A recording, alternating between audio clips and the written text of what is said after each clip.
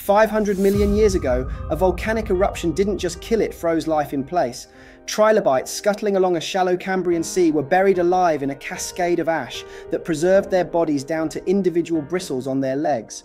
For over a century, paleontologists could only guess at what soft tissues these creatures had, but thanks to Morocco's so-called prehistoric Pompeii, scientists can now virtually peel back their exoskeletons. What they uncovered overturns decades of textbook assumptions about how trilobites ate, lived, and even how their heads were built. For a very long time, trilobite fossils told only part of the story. What usually survived after hundreds of millions of years was their tough armored shell and nothing more. These empty outlines piled up in huge numbers across rock layers worldwide, but they gave scientists little sense of what lay beneath. It was like being handed a collection of empty suits of armor without any trace of the warriors who once wore them. Paleontologists could measure the ridges, count the segments, even study the way the shells molted, yet the crucial details of how these animals actually lived remained locked away. Because soft tissues were missing, researchers were left to argue about basic features that we take for granted with other animals today. How did trilobites eat? Did they graze across the seafloor, sift mud for nutrients, or bite into prey? How did they move water across their gills or sense their surroundings beyond the famous compound eyes? These were pressing questions because understanding body structure is the foundation of understanding ecology. Without such evidence, reconstructions became more like educated sketches than accurate portraits, sparking debates that stretched across generations of paleontology. Some of the earliest reconstructions showed just how serious the problem was. Illustrations from the 19th century often gave trilobites mouthparts that looked nothing alike because no one could agree on how their heads were built. One scientist imagined broad grinding plates, another guessed at thin probing structures. Both ideas were plausible, but neither could be confirmed. The exoskeleton alone left no clear room for one anatomy over the other, so entire interpretations rose and fell based only on competing assumptions. This uncertainty made it almost impossible to align trilobites with other early arthropods in a solid evolutionary framework. You can think of it this way: trying to explain trilobites from their shells alone is like being shown a freshly painted car and told to describe how the engine works. You can admire the color and the shape of the body, even measure the details of the trim, but the machinery, the gears, pistons, and wiring that bring it to life remains completely out of sight. With trilobites, that missing machinery was their feeding appendages, gills, stomachs, and sensory organs, all made of tissue that usually decayed long before fossilization could take place. Other sites like the Burgess Shale gave hope by preserving softer bodies, but those fossils often appear as thin, flattened shadows compressed by rock. Then they hinted at delicate anatomy, but left room for uncertainty. Paleontologists knew they were circling close to the truth, but clarity was always just out of reach.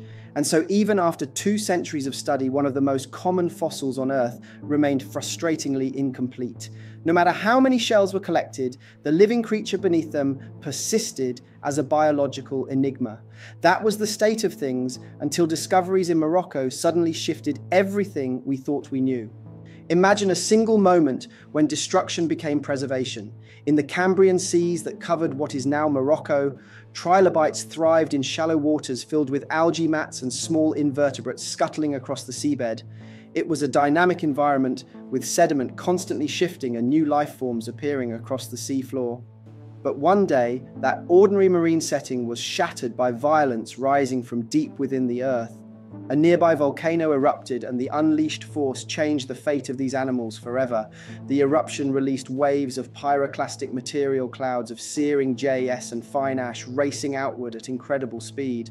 When this surge met the coastline and pushed into the shallow seas, it had the same effect as it did on human settlements thousands of years later at Pompeii. The flow poured across the Cambrian ecosystem, overwhelming trilobites within seconds and locking them in place before their bodies had any chance to decay. Instead of slow burial under layers of mud, these animals were smothered instantly. Heat and ash hardened around them, leaving natural molds that captured their shape as 3-dimensional figures instead of flattened impressions. The effect was extraordinary. Rather than empty shells weathered smooth by time, these fossils preserved fine anatomical features almost never seen in creatures this old. Alongside their exoskeletons lay antennae walking legs and the delicate spines that fringed their limbs. Even tiny bristle-like filaments survived in the imprint alongside the internal traces of their digestive tracts. It was as if time had frozen the organisms mid-step, offering a level of detail unmatched in ordinary fossil layers. Scientists quickly drew the comparison to Pompeii, though here the event was 500 million years older and played out beneath the waves. What makes these specimens stand out even more is the evidence of other organisms preserved in situ. Some trilobites carried small brachiopods attached to their shells, and those hitchhikers remained fixed in place as the ash sealed around them. The volcanic sediment was so fine-grained that it trapped details with the precision of talcum powder, recording both host and passenger down to remarkable textures. It confirmed that these trilobites interacted with other creatures in life, and that those relationships could survive fossilization. Modern tools allow researchers to peer into these stone entombments with a precision undreamed of decades ago. Using CT scanning, scientists can build virtual models and digitally peel away the layers of rock, exposing hidden appendages and mouthparts without damaging the specimens themselves. Paleontologist Greg Edgecombe noted that he had never felt so close to studying live trilobites as when examining these three-dimensional fossils. This preservation was not just uncommon, it was transformative. What emerged from this Cambrian eruption were not fragments or guesses, but detailed biological snapshots, which raises the bigger question: when those hidden structures were revealed, what major ideas about trilobites turned out to be wrong? The new fossils revealed that the real key to understanding trilobites lies in their mouths. For generations, paleontologists believed trilobites had only 3 pairs of cephalic appendages behind the antennae. That tidy model survived in textbooks and museum displays because no specimen ever clearly showed otherwise. But the Moroccan material preserved the head region in 3 dimensions, and microtomographic reconstructions immediately overturned the old picture. There weren't 3 pairs, but 4. These appendages had been overlooked in flattened fossils small enough to vanish under compression. Only the unique ash molds combined with CT scans made them unmistakable. That rewriting of head anatomy forced a rethink of how trilobites fed and where they fit in early ecosystems. What was striking was how sophisticated the feeding system appeared. Just above the mouth sat a fleshy plate known as the labrum, a structure still seen in insects and crustaceans today. Its presence in trilobites demonstrated that this fundamental piece of arthropod anatomy stretched back at least to the Cambrian. Anchored around it were the 4 pairs of feeding limbs tightly clustered into a compact arrangement. The bases of these appendages were broad spoon-shaped and fringed with inward-facing spines. Taken together, they formed what one researcher described as an inward-directed battery of spines remarkably similar to the feeding tools of living horseshoe crabs. This arrangement would have scraped, shredded, and funneled material, simultaneously pushing food neatly into the mouth as the labrum guided it forward. Researchers studying the structures noticed even more detail. Some appendages carried slender antennae, like offshoots, that may have functioned as sensors detecting texture or chemical cues as food was handled. The impression was not of a blunt instrument, but of a system adapted for precision, able to sample sediment or manipulate fragments of shelled prey. Functionally, this pointed to trilobites being versatile feeders able to graze film on surfaces, scoop organic matter, or break down tougher material. In conservation terms, it helps explain why trilobites thrived in so many environments and lasted for more than 250 million years. For the scientists who imaged the fossils, the effect was transformative. Greg Edgecombe of the Natural History Museum, who has studied trilobite anatomy for decades, remarked that the CT models felt closer to observing live animals than any fossil study he had ever done. That sense of immediacy comes from the unusual preservation. Tiny features rarely visible in compression fossils emerged in 3 dimensions, including filaments and surface textures that revealed feeding mechanics rather than just skeletal outline. Each scanned trilobite seemed less like a relic and more like a specimen momentarily paused in life. In practical terms, the discovery also rewrote the broader evolutionary context. Trilobites had long been painted as fairly primitive arthropods, an early branch with relatively simple equipment compared to crustaceans or insects. But the Moroccan fossils demonstrated that trilobites already carried a complex mouth region complete with labrum and multiple specialized appendages. This pushes back the origin of key arthropod characters farther into evolutionary history than was assumed.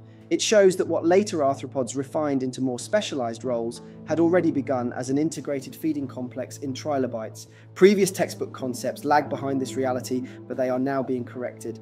Scientific illustrations and museum dioramas that once showed a blunt feeding groove are being updated with the newly recognized arrangement, 4 limbs tightly arranged around a central mouth operating with surprising coordination. The vision of trilobites as passive sediment sifters has given way to an image of adaptable animals processing a range of foods. Whether scraping microbial mats, nibbling soft material, or tackling harder prey, their success seems to have rested on this versatility. The Moroccan material made this possible because it preserved not just the shells or legs, but also the subtle machinery of feeding.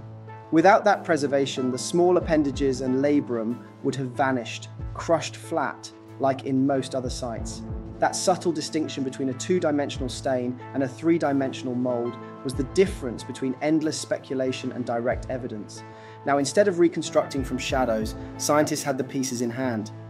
These mouthparts were not the end of the revelations. The fossils also held something even more intimate, the preserved contents of trilobite digestive tracts. If appendages showed what trilobites could do, their stomachs showed what they actually ate. And that interior record offered the closest thing to a diary these ancient arthropods could have left behind. A fossilized stomach packed with broken shells is not just a curiosity, it is the closest thing we get to a diary of how a trilobite actually lived. For decades, their guts were thought to be lost to time, leaving scientists to guess at whether trilobites grazed harmlessly across microbial mats or hunted down prey on the ancient seafloor. That uncertainty has now been stripped away thanks to a handful of astounding specimens that preserved internal anatomy in 3 dimensions, first in Morocco and more famously in the Czech Republic, where one species, Bohemolicus incolor, froze with its digestive tract intact. What made this discovery so powerful was not the presence of an empty gut impression, but the way fine sediments and siliceous nodules locked in actual contents. Under synchrotron scanning, researchers saw valves of ostracods, fragments of hyalinth shells, pieces of tiny bivalves, and even the remains of an armored echinoderm lodged inside the tract. These were clear signs that trilobites were not simply sweeping up algae, but actively incorporating shelly prey into their diet. Microfossils of Conchoprimitia ossicensis, a kind of Ordovician ostracod, were abundant, along with hyoliths from the genus Elegantilites. Hard particles like these demonstrated that feeding was not restricted to soft organic mush. The animals engaged with the rigid biomass of the benthic community and passed it into their stomachs. The anatomy itself pointed to purposeful design. Inside Bohemolicus incolor, the foregut was split into 2 ventriculi, a dorsal and a ventral chamber, stacked together near the front of the head. The dorsal portion was larger and vaulted, while the ventral section sat below it, channeled into a midgut that acted like a grinding mill before contents slid into the hindgut and pygidial anus. This configuration looked less like an undifferentiated tube and more like a processing unit. It is strikingly close to the design of a gizzard in crustaceans and insects today, where food is gripped, crushed, and broken down before reaching the rest of the intestine. The hypostomy, the mouthplate bore a double-walled posterior margin that may have cut against food material as it entered. In effect, the front end functioned like a crusher and grinder combined. The broader implication was durophagy, the ability to handle food armored in calcium carbonate. For a Cambrian and Ordovician arthropod, this was an advanced strategy. It meant trilobites could take advantage of food sources that softer-mouthed organisms were forced to ignore. Think of it as carrying a built-in nutcracker inside the stomach, a way to split shells, open, release nutrition, and keep energy flowing when softer prey may have been scarce. Not every trilobite species appears to have done this. In fact, the evidence from Bohemolicus incolor shows a more opportunistic scavenger than a razor-focused predator. The gut held a grab bag of benthic scraps, not a specialized set of carefully chosen victims. Still, the constant presence of shell fragments throughout its intestine proved beyond doubt that tough meals were routine. Chemical traces even revealed that the gut environment was not acidic, but closer to neutral or alkaline. That matters because an acidic stomach dissolving large amounts of calcium carbonate would have led to a severe ion imbalance, flooding tissues with calcium. Neutral digestion made it possible to pass shattered shells through intact, with enzymes working in a chemistry that kept the trilobite alive. Taken together, these insights dismantle the older image of trilobites as sluggish bottom feeders taking only detritus. Instead, they emerge as flexible eaters, scavenging, scraping, and crunching whatever they could find. This dietary adaptability helps explain how they persisted in oceans for 270 million years before the final Permian crisis stripped them away. From mystery to mastery, the Moroccan trilobites transformed frustration into clarity. For more than a century, shells hid the most important details, yet this single deposit revealed them in sharp relief. CT scans turned speculation into evidence, showing trilobites as active, adaptable animals with complex anatomy and diets far richer than anyone expected. To keep it simple, remember 3 key points: volcanic ash in shallow seas can preserve soft parts in 3 dimensions. Moroccan fossils revealed 4 head appendages and a labrum rather than 3, and gut casts proved trilobites could eat shelled prey. If you liked revisiting ancient mysteries with hard science, consider subscribing and tell us in the comments which detail surprised you most.